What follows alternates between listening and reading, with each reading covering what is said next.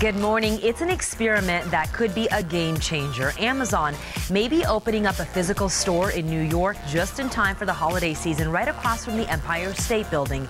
The Wall Street Journal is quoting an unnamed source, and this person says the location will serve as a warehouse and storefront for Amazon.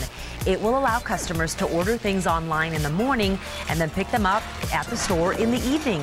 It will also process returns and exchanges.